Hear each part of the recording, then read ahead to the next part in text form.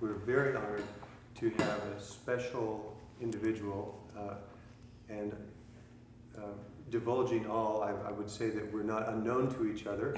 We're actually friends, and so whatever that means for the methodology of it.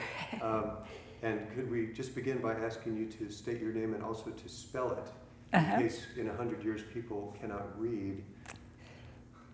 There is an immediate question. My name, my nom de plume, or my legal name. My name is Karin Knorr, K-N-O-R-R. But I write under Knorr Cetina, which includes my maiden name. So. And that is C-E-T-I-N-A? Yes. Okay. Yes. And the reason that we're sitting here today is that in our presidential series, this is the second interview that we've done, and someday in perpetuity to go on the web. Why don't we just start out by talking a little bit about your background and where you came from and what your early education was? How early? Very early? Well, anyway, thank you, Wes, for having me here and for giving me this opportunity. I grew up in Austria. I was born in a city called Graz. This is where, well, they may not know that, in 50 years, Arnold Schwarzenegger came from. Same city, same background, same accent. I went to school there, but then went to university in Vienna. And right after, even before I finished my PhD, my degree, I went to the so-called Institute for Advanced Study in Vienna.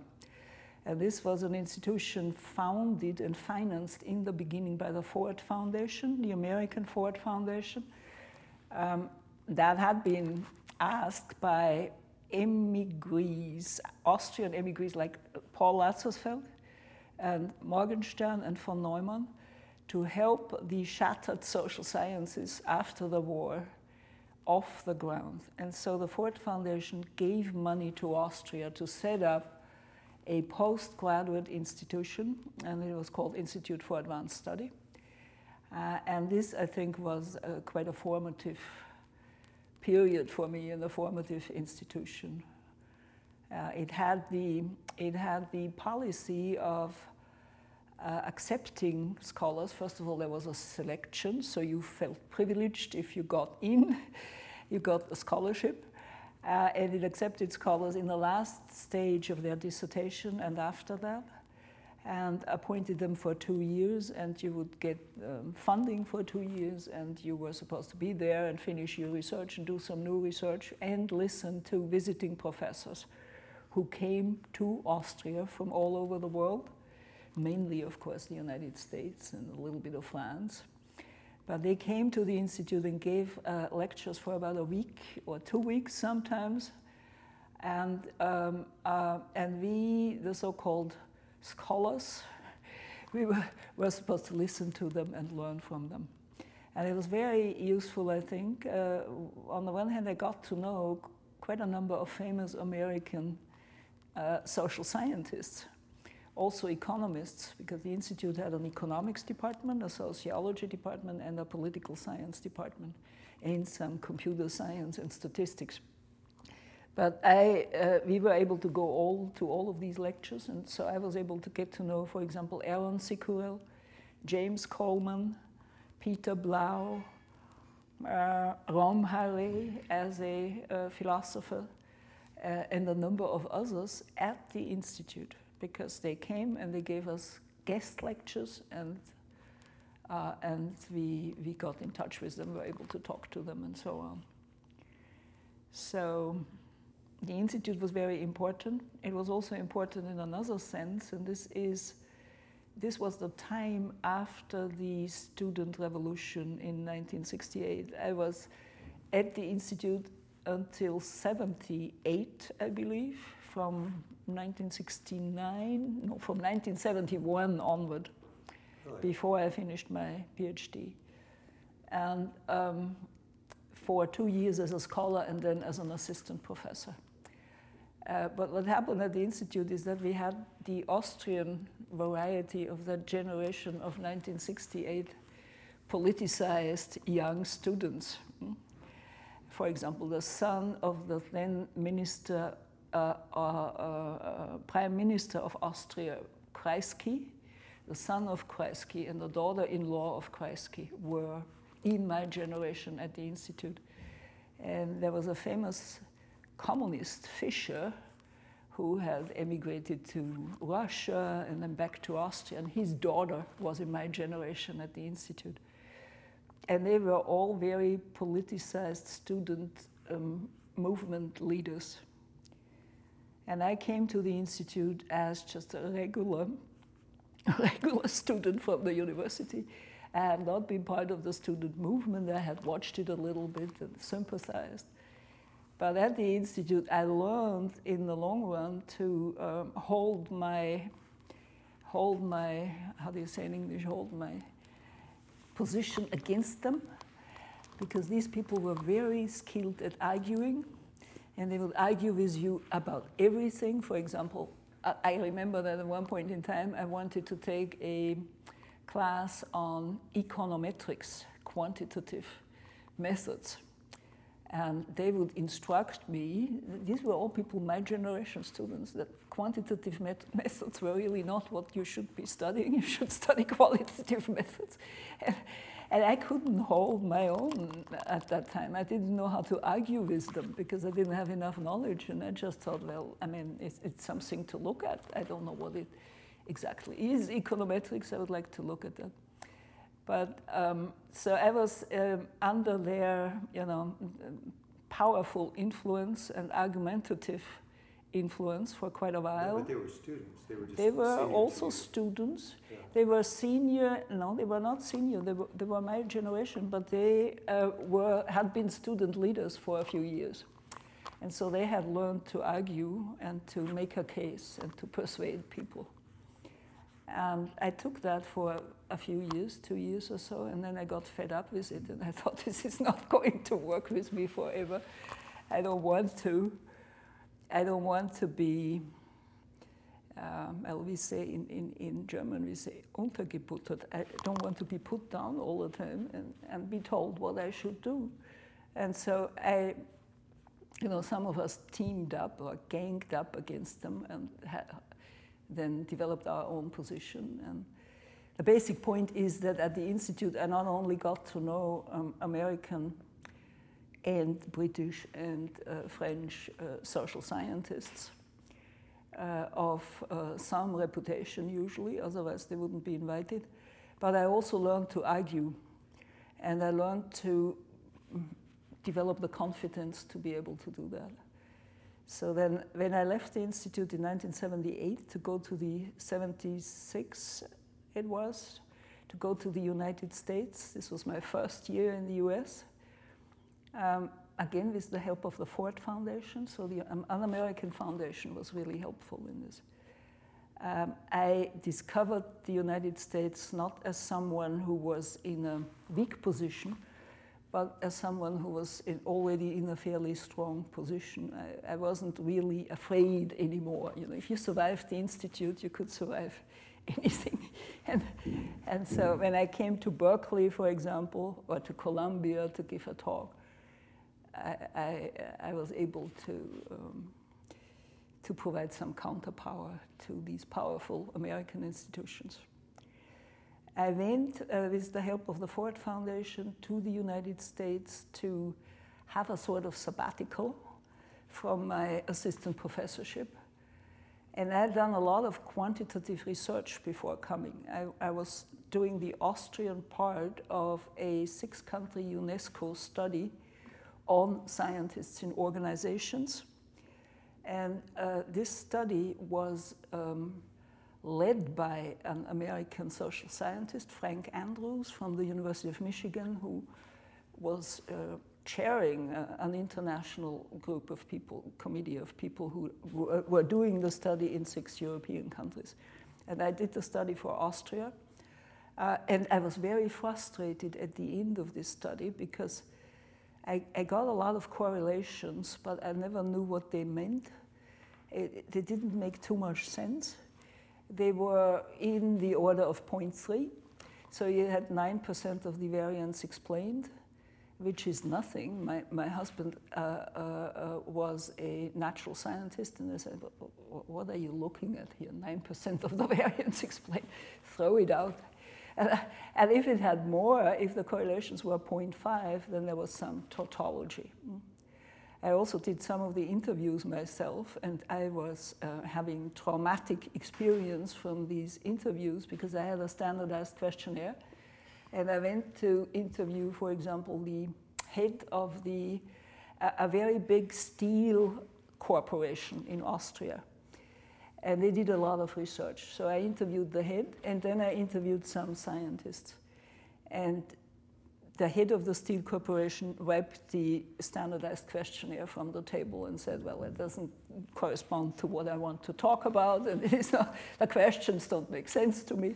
And then the scientists and technicians more or less said the same thing, because you cannot have a standardized questionnaire across all kinds of levels of social structure. It just doesn't work. These people don't understand the question in the same way.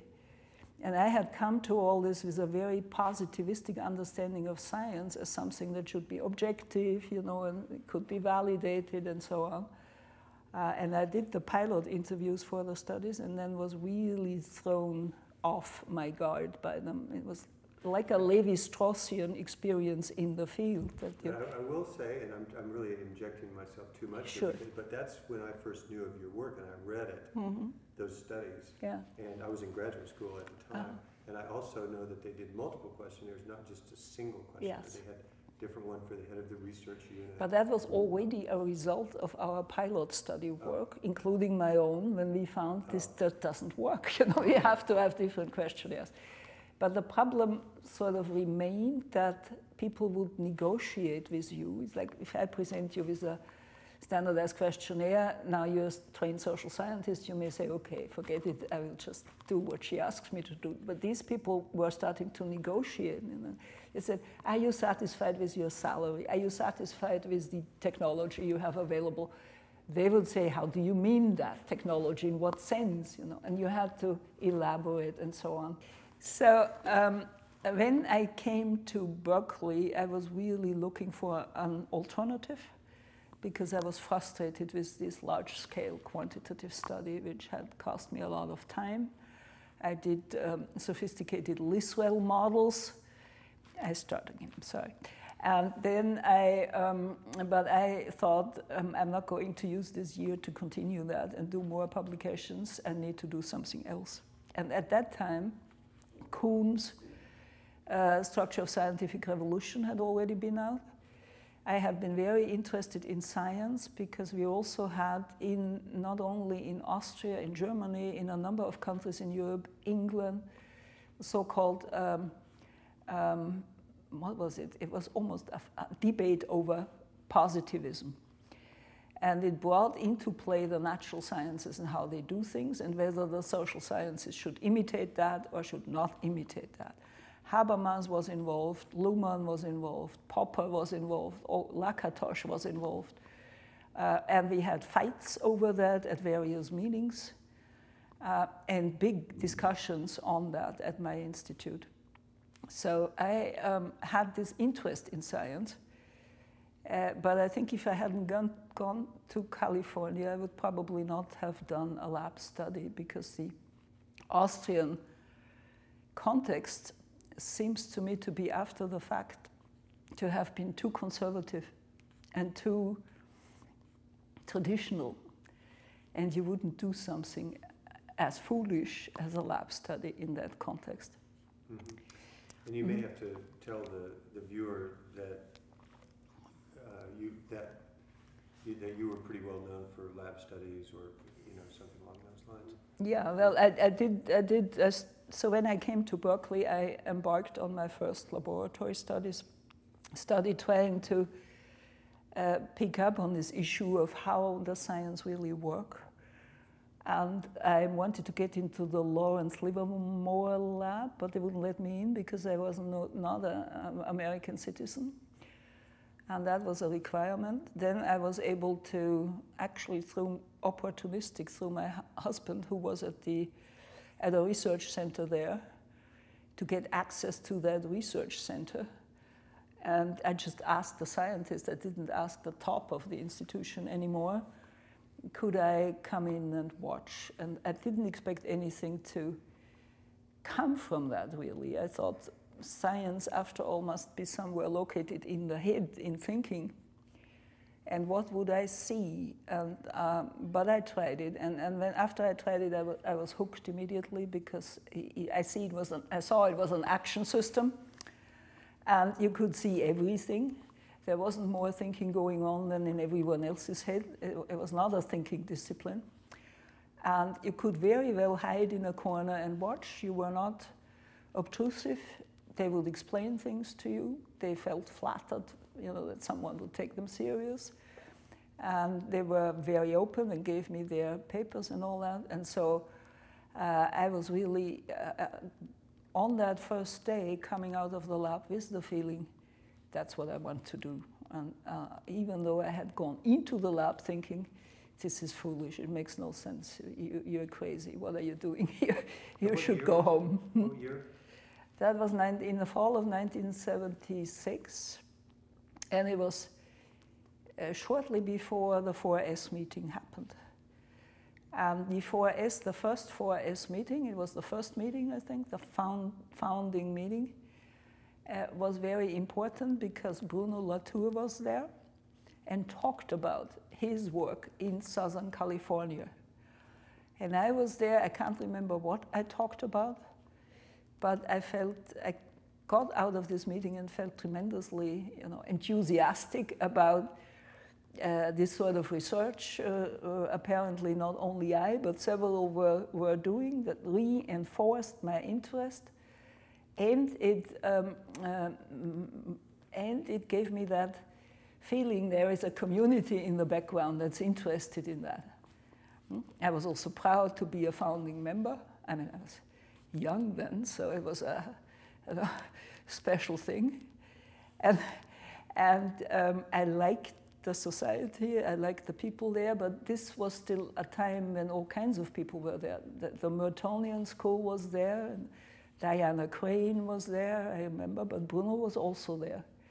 And after that meeting, I went to talk with Bruno, and we set up a special conference. We met in Berkeley, and then we met in San Diego, at least 2 or 3 times during that year, and exchanged what we were doing, and exchanged opinions, and talked a lot.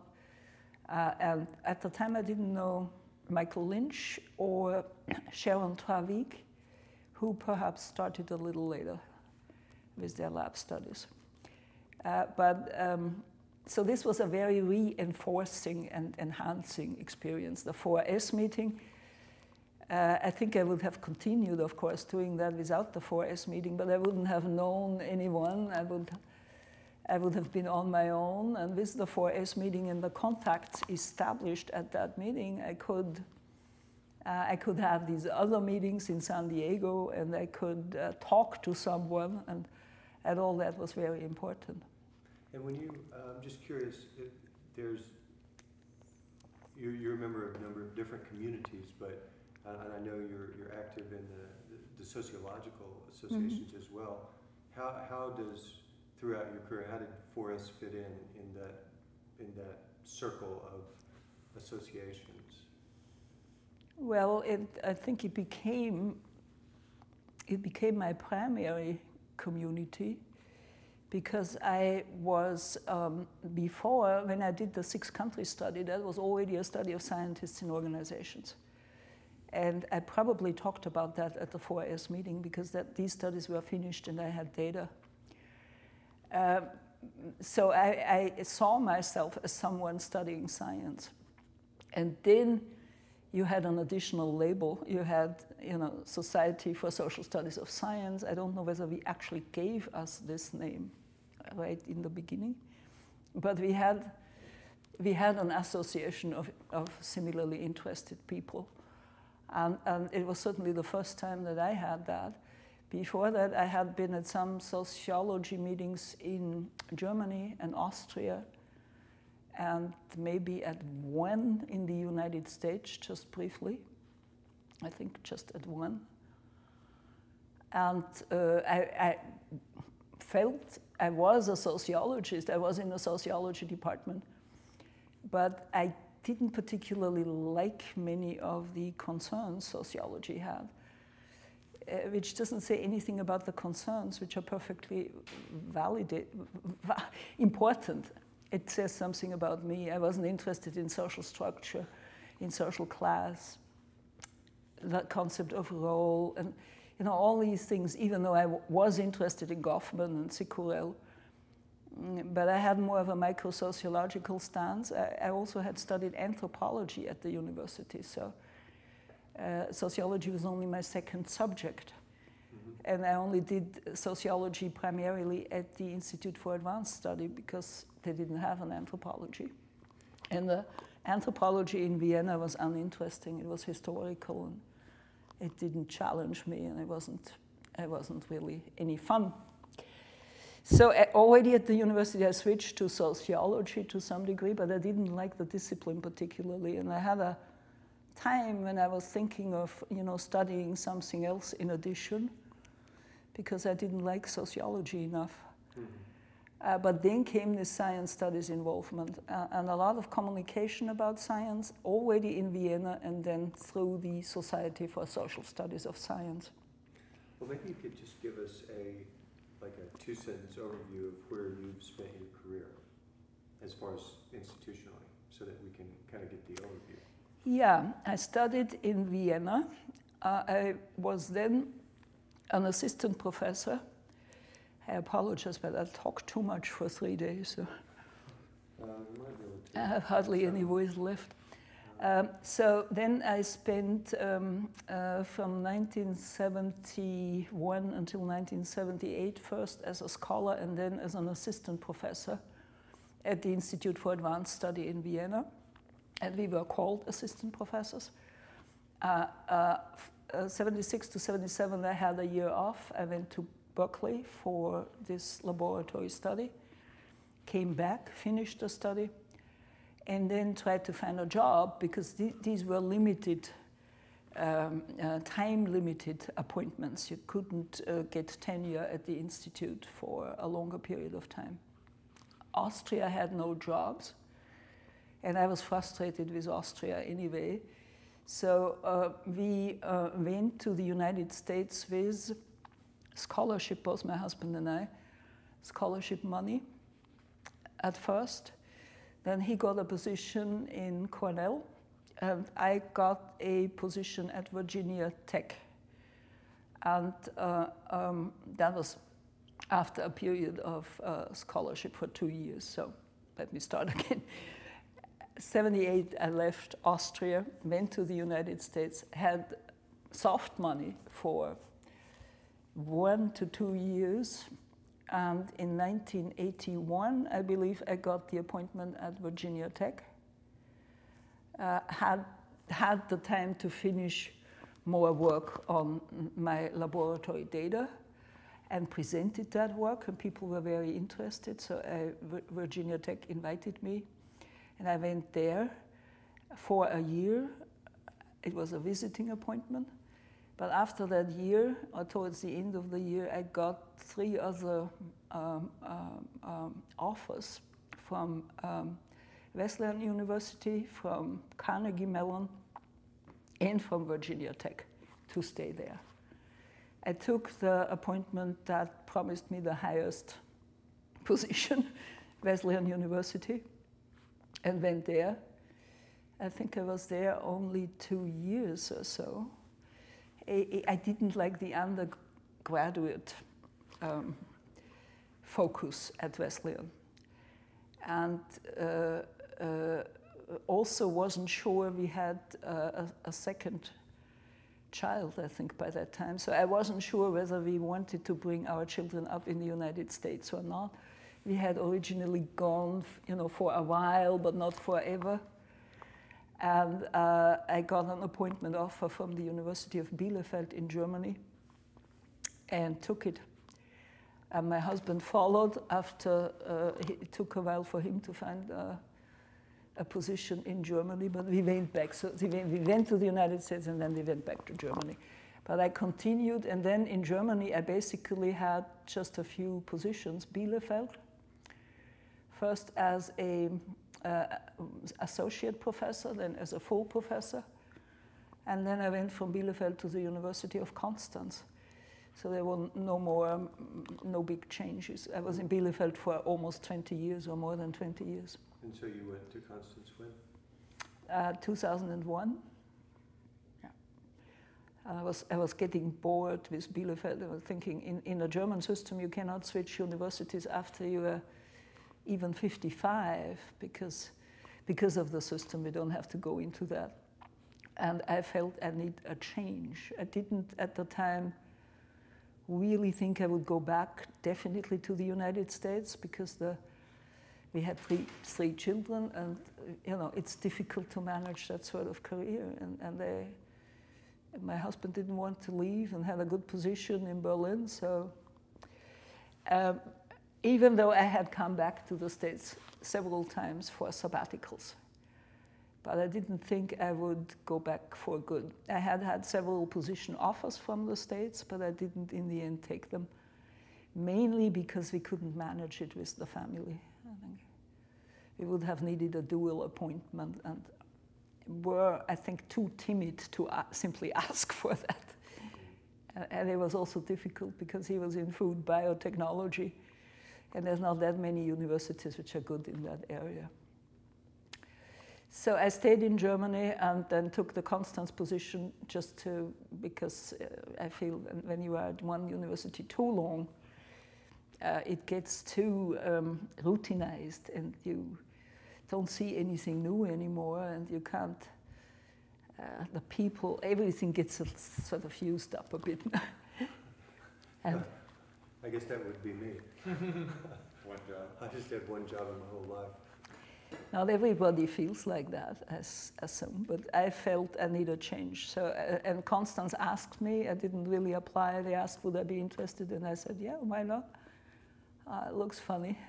And so I went to Constance, but at the same time, I had already had conversations with Columbia about a possible position before I left for Constance. And so I knew that perhaps at some point, when the kids are out of the house, I would like to go back to the States.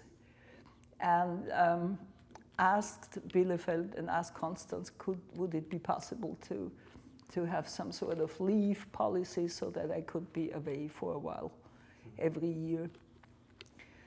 Columbia didn't work out really, and then Chicago came at some point in 2003. I had given a talk in Chicago, just a talk at some workshop, but then they asked me, would I be interested?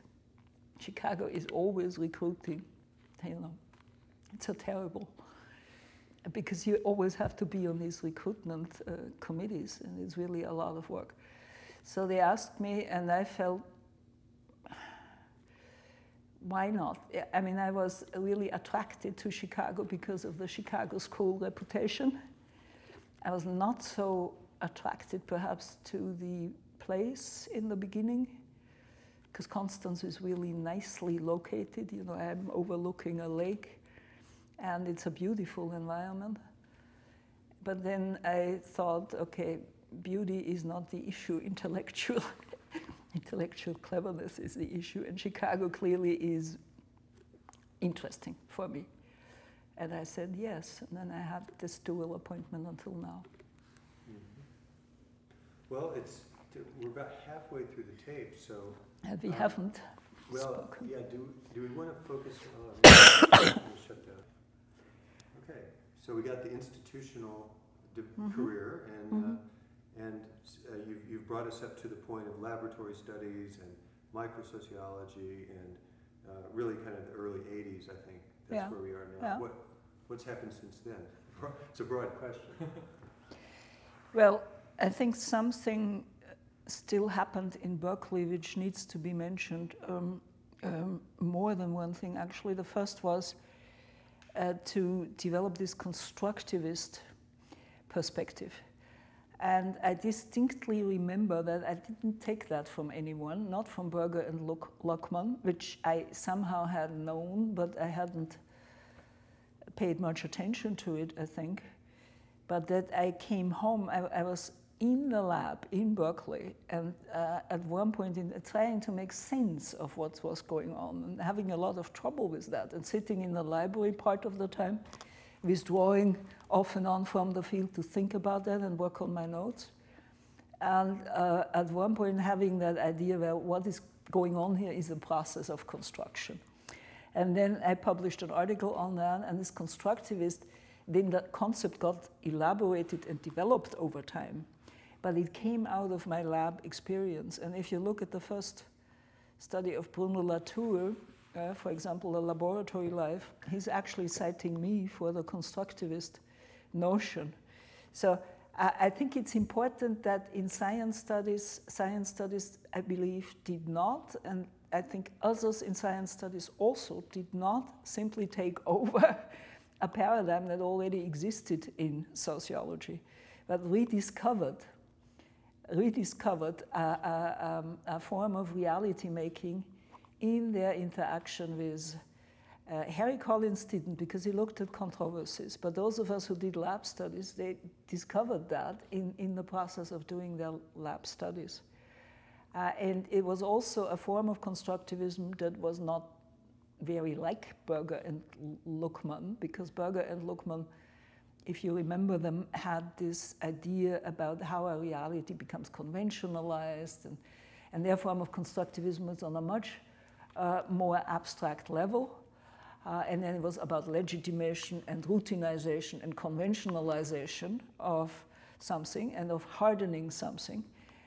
But I think that was not the most important thing, certainly not for me. For me, the important thing was to actually I didn't see the consensus formation process, really. What I saw is the production process of knowledge.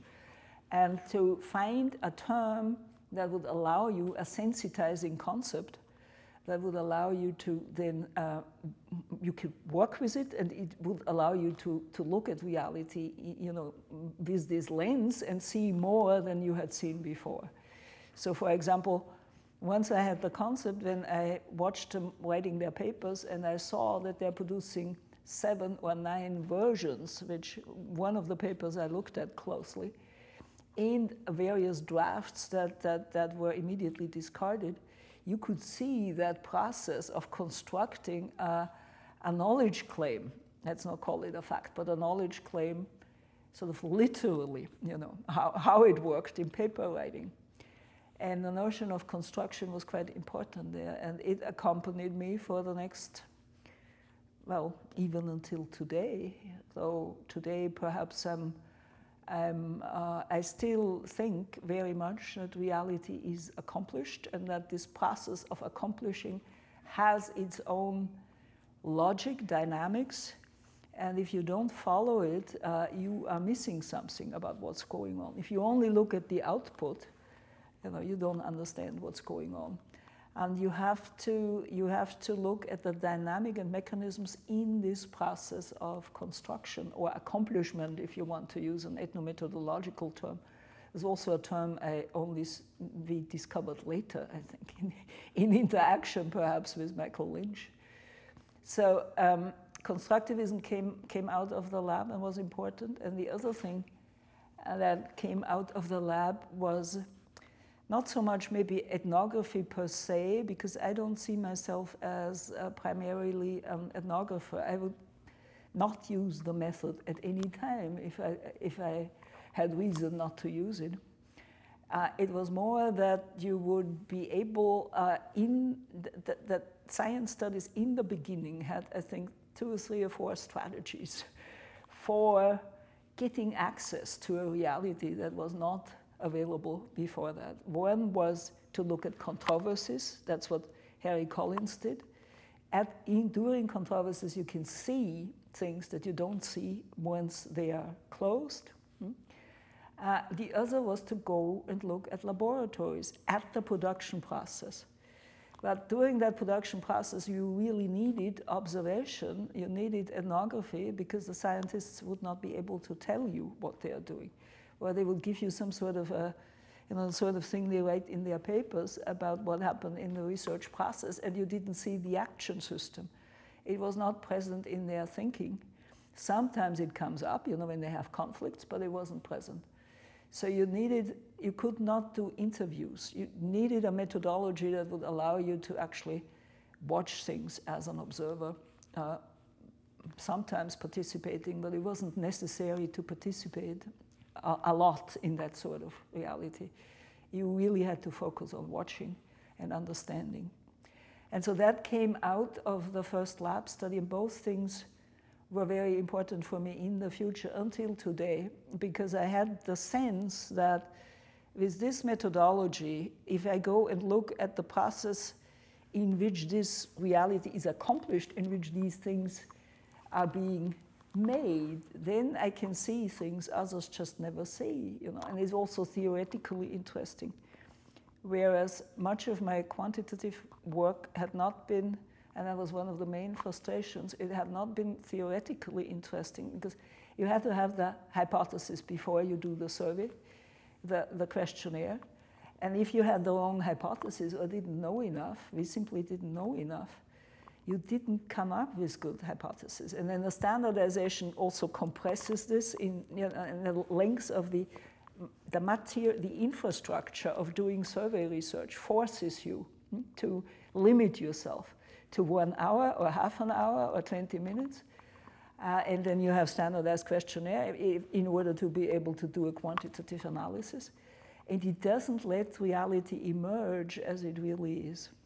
So I found it theoretically uninteresting. When we had correlations, as I said before, I didn't really know why we had the correlations and what it meant, and they shouldn't have been there, and they were there, and where we should have found some, they were not there. And so this was not frustrating on the empirical level, because I turned out, you can always turn out papers, but it was frustrating on a real level of understanding and on a theoretical level. I did not feel I really learned something about the reality.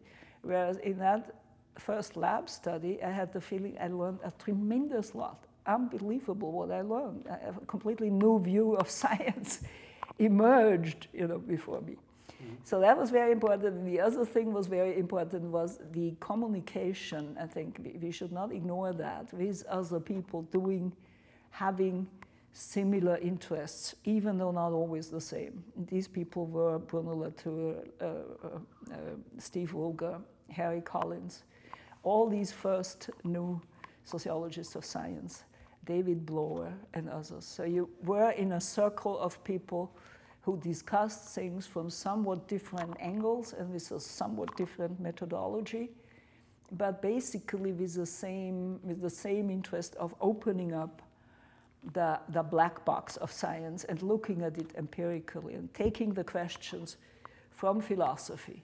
How does science work, and run and do the same thing, but with an empirical methodology. So some sort of an empirical philosophy really we did, or some people called it anthropology.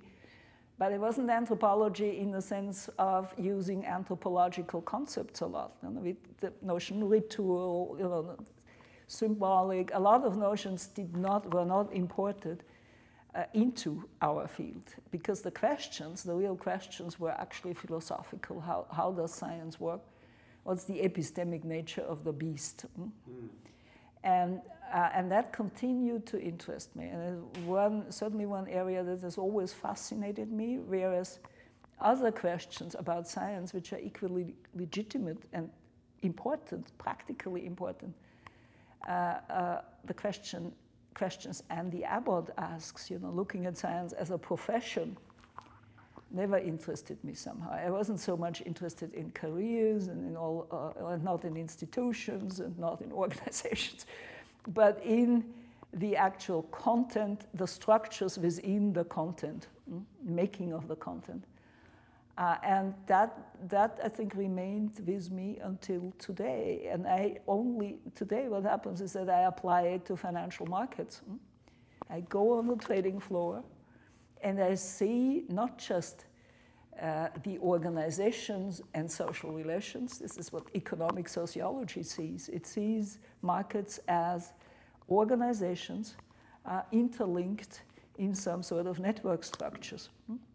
And that's far too abstract an approach for me, or it's not wrong, but it doesn't get at the molecular level of things. And the molecular level of actual trading, you know, that sort of thing you see when you go on the laboratory level, on the trading floor level. And so I think there has been one big shift in my intellectual makeup that was going away from the quantitative studies, in which I had hoped to believe and had wanted to have faith, but lost faith and lost interest because they were unrewarding on a theoretical level and empirically unplausible, not really satisfying with these low correlations. This does not mean that I would not now suggest we need to include quantitative indicators where appropriate and need to use them. But it meant that I myself wanted to do something that was more interesting. So the shift was then to do constructivist laboratory studies and use constructivism not just as a general perspective, but also as a sensitizing concept that would allow me to understand, to see more in empirical reality. I did that, I did carry that with me, and then the only other shift, two other shifts happened, I think. One was to go from an attention to fact construction. That was the first lab studies, because of the discussions we had with philosophers. We were all interested in you know, how do you, what's happening to these knowledge claims? How do they come about? How are they constructed, if you wish? And I came up with certain answers about the interaction system, the negotiations, and the mechanisms in the lab, the opportunism, for example. The mechanisms in the lab that made that fact construction, that would shed light on the fact construction. But then when I did the comparative study, that was maybe 10 years later, I started in 86, 87 to do CERN and molecular biology, but it took me quite a while to finish the study, so it wasn't published until 1999.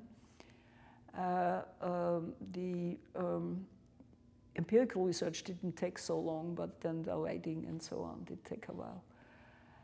And then the shift I made then is that I became more interested in the routines. I was confronted with huge collaborations. I think the field was again important in injecting its structure into your thinking. You went to the lab, I always went to the labs clueless. I really didn't know what was going on before I went there. I never found a way to know that well before going there, because even if you read the literature, this sort of stuff is not in the literature. So I went to CERN, again, relatively clueless. What is high energy physics actually doing? And then I saw these huge collaborations and the huge detectors and the matching of the two. And I think that also had an influence on me in shifting me away from the actual construction of facts, which would have been difficult to see in even a 10-year study because the experiments take 20 years. To the question, what are the routines? What are the conventions? What are the practices? In the sense of the conventional mechanisms and routines, or as I call it, the machineries of knowledge construction, rather than to address the question, how is a single fact constructed? So I switched not away from the methodology, not away from the general interest, but I switched one notch up in terms of the level of analysis to looking at how can you characterize a particular science in terms of its mechanisms, understandings, and practices. that then meant, and I didn't go in the lab with the notion culture in mind, but again, the notion culture was an outcome of this interest, because at one point in time, I was thinking, okay, what I'm seeing here is different cultures. So this was a shift, but not a radical shift, I think. And the third shift was to study financial markets, always on an empirical level. And that shift came about from, well, I had finished the second laboratory study. It was a major enterprise. I remained very interested, and even today I'm very interested in physics. But I read too much of the New York Times at the time, I think, and I saw on the first pages, not in the business pages, all kinds of things about financial things, mergers, acquisition, trading, you know, things were there. And I remember that I was struck by the metaphoric language they used, you know, always almost a language like in outer space sometimes. And this was in the late 90s? No, that was in the, yes. 97, 96, I was in Princeton for a sabbatical in 97. I was at the Institute for Advanced Study in Princeton in 92 for a year. And I had occasion to be in the States to read the New York Times and to let it influence me. And I just became interested in that. I didn't have time to actually study it. And because I was clueless, I wrote a grant proposal with my colleague Alex Preda at the University of Bielefeld at the time for a financial market study, and it wasn't financed because I really didn't know what I was doing, and it was justifiably not financed. I just had that interest, you know. Yeah. And, but then another stroke of luck. I think I've had many strokes of luck in my academic, intellectual life happen, and that is a former trader, Urs Brügger, came to me in Bielefeld and said he was going to do a dissertation on the markets in which he was still part, He was still working on a trading floor. And he was looking for someone to guide him, to provide some guidance or feedback or something, even though he wasn't even doing the dissertation in Bielefeld. And he had heard that I was interested in financial markets. And so he presented what he was interested in, and I was immediately very, very taken by that and thought, okay, let's go on the trading floor. And it was again this sort of hooking, you know. I went on a trading floor in Zurich, the one on which he worked, and it was possible because he worked there, otherwise I wouldn't have gotten in. And again, I thought, that's it, that's fantastic. This is highly technological. It's also apparently global because they were not talking with each other. They were talking with, you know, London and Sydney and Singapore and New York. And it is fascinating. It's an epitome of postmodern culture. It was really giving me a postmodern impression, not modernity. You know, I also teach social theory, so I knew something about modernization theory and modernity, and had the feeling modernity is associated with industrialization. This was not industrialization. This was all electronic. It was about something completely different. And even though I didn't understand what it was about in the beginning, I had the feeling it's that sort of hunch you have, you know, this, you better go and look at that. So I was able, with the help of this colleague of mine, Urs Brügger, to get on the trading floors and to take that on board and to start doing that. Well, that is a good, we are about finished. 12 minutes left. Do you want to talk any about 4S? Yeah, well, 4S had this, I think, original, initial, and very important impact on me, the 1976 meeting. It was formative. And I think it was formative not only for me, but for a number of others who were there and were inspired by what went on at the meeting, by the possibility of a new field emerging under your gaze and with your help. This is incredibly motivating, I think, especially for young people who are looking for a project and a program, and they see it's happening, and this is it, and nobody has done that. Now, of course, at the time, 4S was still incorporating many others, the Mertonian school and so on and so forth. But we had then, I think, in the context of 4S, or stimulated by what happened at 4S, a number of other meetings and special meetings with the Merton School, for example, or among us and against the Merton School. All that was foolish after the fact, but it helped. It helped. It's important in constituting a field, I think, that you differentiate yourself from a previous field and area. And that happened partly in the context of 4S. So the Mertonian school at least was kind of, this is what you were against, more or less, or? Yeah, we decided we were against that, you know. It's not clear that we knew what we were very well, why we should be against that. But at the time, Merton was associated with Parsons, and Parsons was criticized generally in sociology for his, you know, normative view of society, which didn't seem plausible any longer. There had been critiques. And Merton was just, you know, put in the same pot with Parsons and discarded, discredited, not treated well, I think, now, because there were some quite interesting things in the Merton School that we should continue to look at. And I actually continued to teach it, but the rhetoric was against that school. And I played a role in forming the new sociology of science, and a lot of that happened in the context of 4S.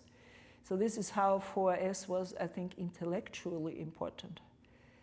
Because it provided a framework for these discussions. It allowed people like Harry Collins, David Bloor, Barry Barnes, a number of others, you know, Steve Shapin, Donald Mackenzie, me, Sharon Travik, Michael Lynch, this sort of first generation of scholars, to come together and talk and make presentations, talk to each other routinely, every year. Not just once in a while when someone had the money to invite you, but routinely. It drew in others, philosophers. Remember that some of these meetings were together with philosophical and historical associations. So we had the opportunity in this framework with the other societies to attack philosophers. Philosophers had the opportunity to attack us. We won over some philosophers. And we had a lot of interaction with historians because they came to 4S or the societies met together. And I think in that sense, the society was extremely instrumental, not just as an institution, but as a framework for and an infrastructure for helping a new field off the ground. That's what it did. But now the people coming in now, well, I'll just ask this and I'll ask if you want to ask anything. The people coming in now, they cannot have that same sense of excitement as you did, because it's not a new field anymore. Yeah. I don't know if that's a question, but. Yeah, it's a routinization process. It happens to all societies, I think. You have to think, if you think in generations, then the second generation, and especially maybe the third generation, is not confronted with the same opportunities anymore, though I think they are, but sometimes they don't recognize it. The ferment, the debates, the fights, because in the beginning of 4S there were a lot of fights, helped us, I think, to structure research and to do research in a way that then proved to be somewhat, let's say, foundational. It's very difficult to do that in the second or third generation.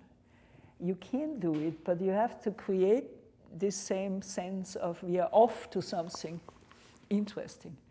I think what, for example, personally think that people could, if they moved away a little bit from the single case studies, which leads people to do fragmented stuff, you know, that there's no meta, no one, hardly anyone looks at these case studies and tries to bring them together and draw them some conclusions for them.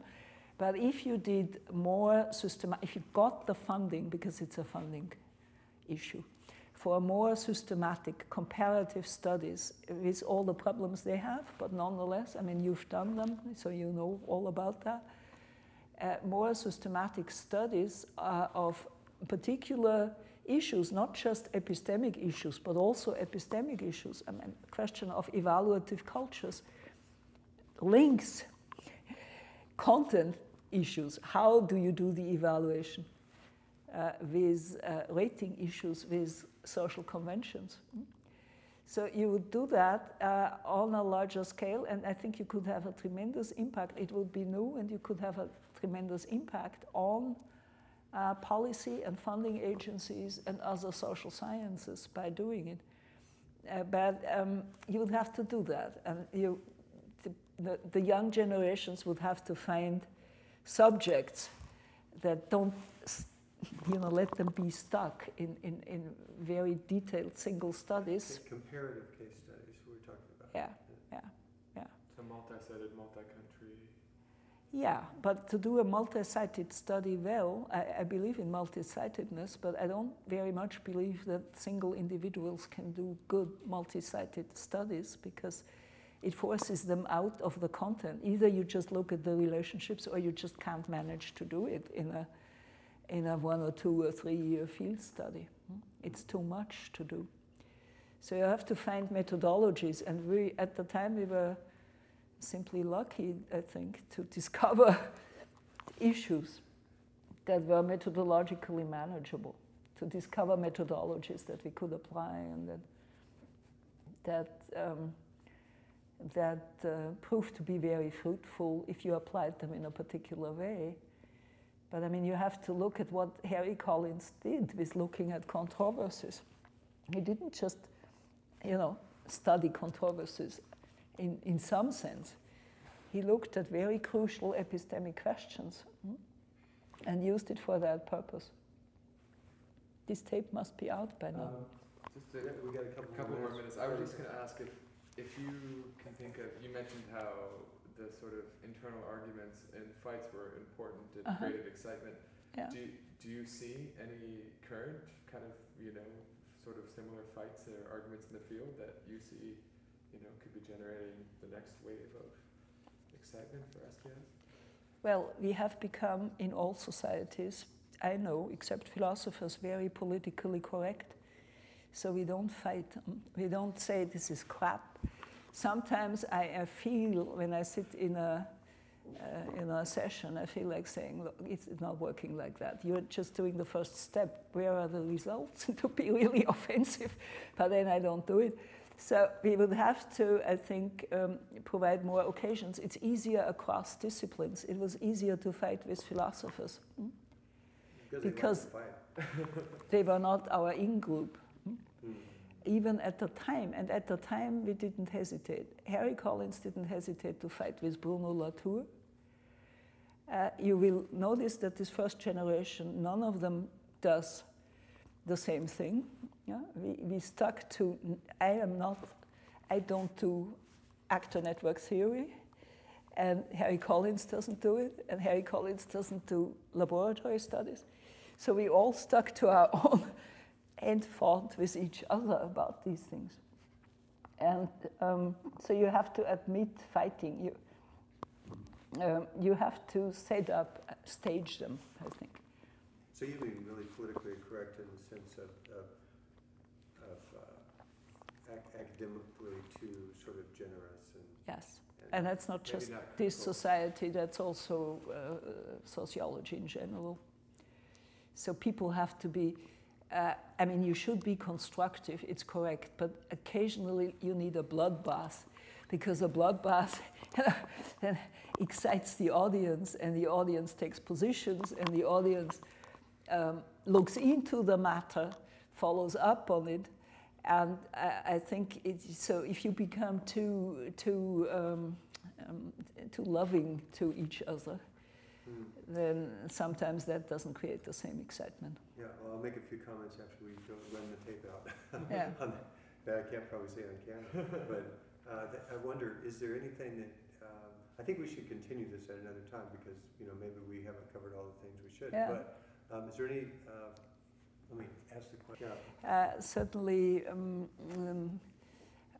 to be obsessed with science is to be obsessed with the field of study that you have is very important and is very helpful. If you don't have a project by which you are eaten up, let's say, almost, then it's much more difficult to produce good results. So that's, for example, one issue. The other is to really think about research designs. I mean, they will know that. Anyone knows that abstractly.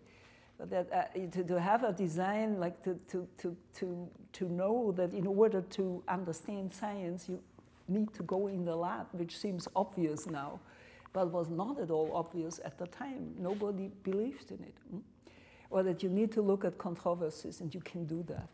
So to have a research design where the method is adequate, uniquely adequate to the questions you ask, is very important in many natural sciences and less important often in sociology, where we think, okay, we know how to do questionnaires, so we do that. But if the questionnaires can be very adequate for a number of things, because people talk and they can answer, but they're not adequate for everything. So to have a clever research design is very important, and I think by a stroke of luck, we sort of had it. We were helped in this in the beginning.